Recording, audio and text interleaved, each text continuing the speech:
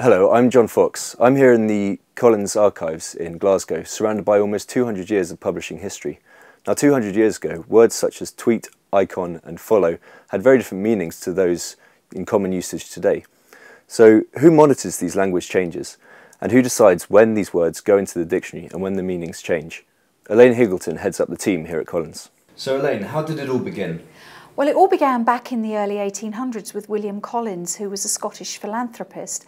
There was a big tradition in Scotland in the 19th century of reasonably well-off middle-class families really wanting to put their money into education and into things that would help raise the level and standards of the working classes and the middle classes.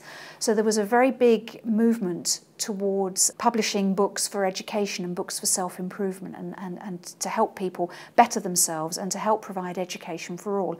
And William Collins was really part of that whole ethos, that whole thing that was going on in Scotland in the early 19th century. So what came next? So one of his first dictionaries was a family dictionary, which he called the Household Dictionary, which was aimed very much at middle-class families and households. And then he published illustrated dictionaries in the 1840s. Some of them went on to sell millions of copies. Everyone remembers having their own gem dictionaries at school. I know I've got many. They are the classic souvenir, if you like, from that part of your life. When did all this publishing start for the gems? Well, the first gem dictionary was published in 1902 at the price of £1, and it's really become the best-selling little dictionary in the world by far. Can you tell us a bit about the bigger English dictionaries now? Yes, I think the real innovation with English dictionaries for Collins came in 1979 when they published the first edition of Collins' English Dictionary. It also included entries for people and places, and it was the first everyday dictionary to do that. And of course it also really focused on current vocabulary, so the words that people needed to know and use on an everyday basis. So what were the buzzwords at the time? So the buzzwords at the time were things like nuclear winter, Iron Curtain and Cold War, which creates a really nice parallel with some of the buzzwords this time, which of course includes Arab Spring. That's gone into the new edition of the dictionary.